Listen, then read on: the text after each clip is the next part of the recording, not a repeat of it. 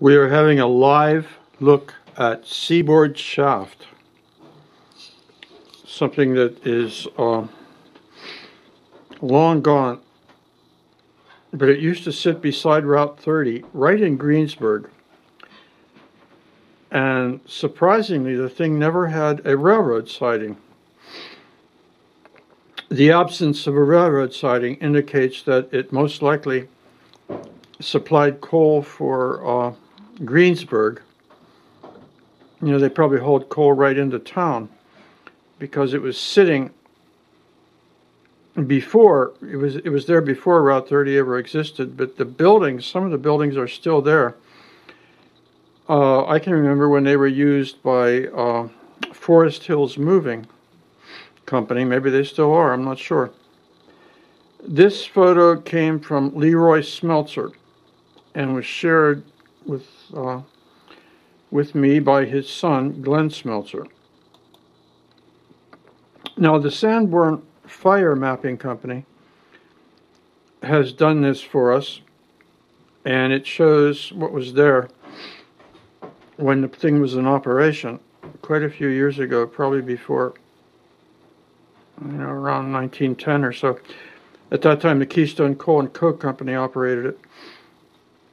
And this shows 6 boilers, which were used to produce steam.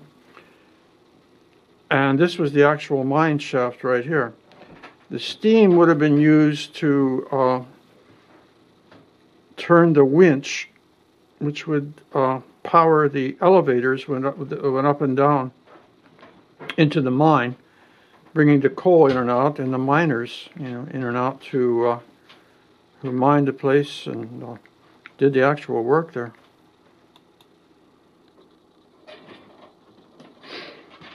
This is a little map I did to kind of clarify things. This here shows Route 30, all right, Route 30. North is to the top. This is Stanton Street, where it goes across Route 30.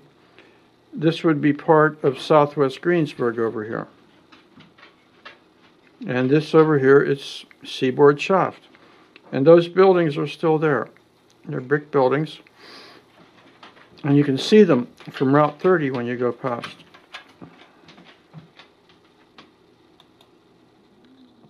Now, this is Google Earth's view of what's there pretty much now, right now. This is Route 30. This is Stanton Street going across. This is what used to be Seaboard shaft, where they one time mined coal, and has recently been a moving company. They use that for storage. This over here is the Greensburg Concrete Block Company, over here, just to kind of orient you to what's going on and what's there.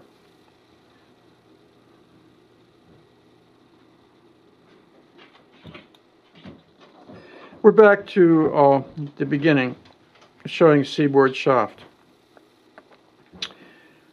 This right here is the actual shaft.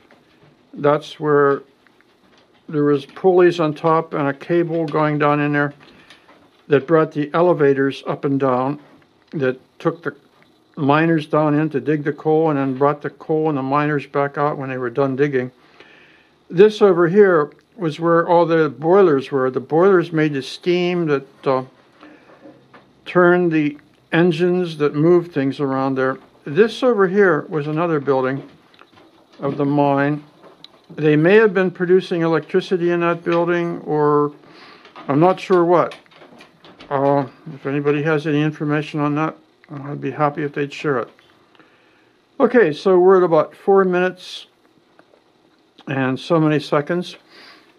And I think we're about to bring this to the end, and we'll say so long about these comments on Seaboard shaft in Greensburg, Pennsylvania, which has not been here for quite a few years.